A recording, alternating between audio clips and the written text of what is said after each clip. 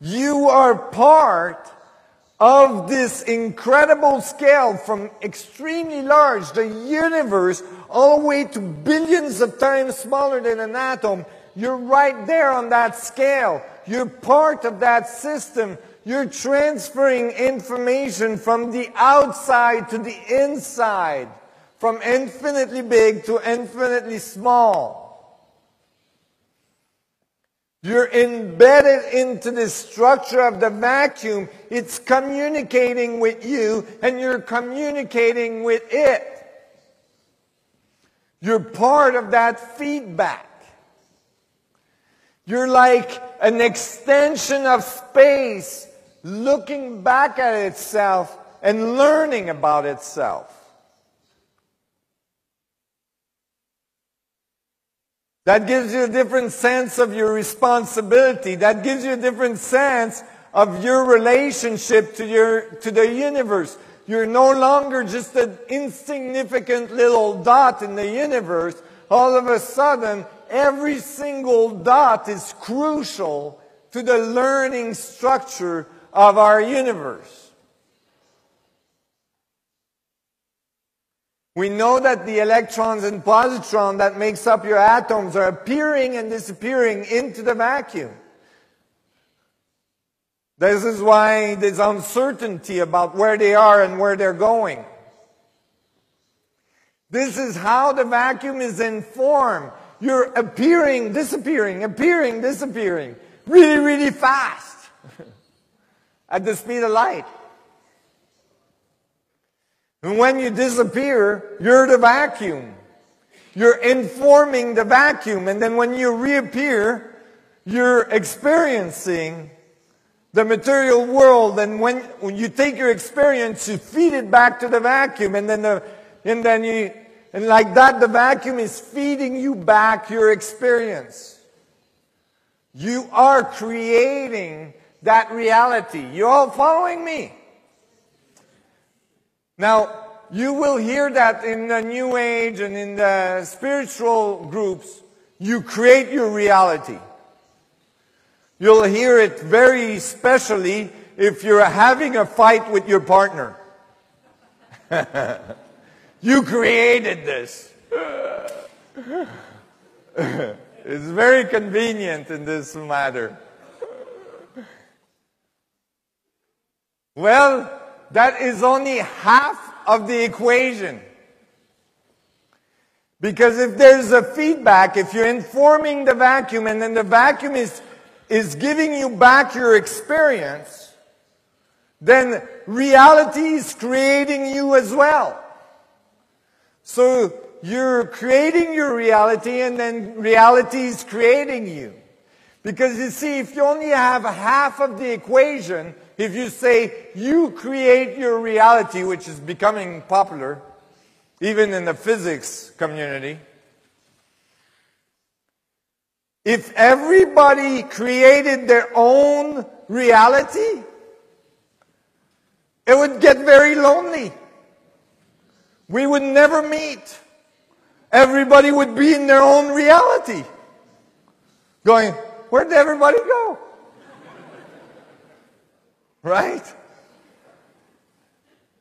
But we have a consensus reality. Because there's a medium that connects us all, that's making sure that there's organization between all interpretation of reality. So that when you think something, when you interpret reality, then you feed it to the vacuum, then it's modified by everybody else's experience, so that when it comes back to you, it's coordinated with everybody else. You guys follow this? Very important part. You can't forget that part. Otherwise, you could say, hey, I'm too hot today. Let's turn the sun down. And then the poor guy in Alaska is like, oh, it's cold. And so, there's coordination. So the concept, you all heard about the butterfly effect? The concept that a butterfly in Africa can bat its wings and produce a hurricane in Florida is not complete. Is not complete. The probabilities of that happening is very, very, very, very, very low. Right? Because if every time a butterfly flapped his wings, there would be a hurricane in Florida, you would have Floridians in Africa with guns, you know, going, stop doing that. You're upsetting a lot of people over there. No, it would take thousands, millions of butterflies batting their wings together to even produce a probability that a hurricane could be created from it. Otherwise, it's almost not possible. Huh? Because the whole morphogenic field has to have enough power to make a change. This is why I'm talking to you today.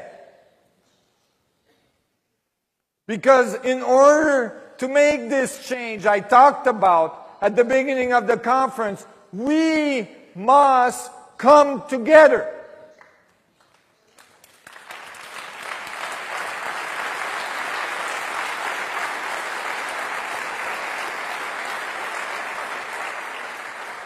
We must gather our forces. We must all come to a different understanding together so that it becomes something in the morphogenic field that has power, so that it can make that change, so that the butterflies start to make a hurricane.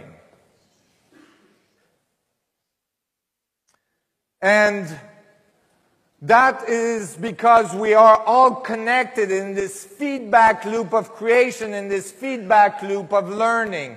So never, ever, ever forget the second part of the equation.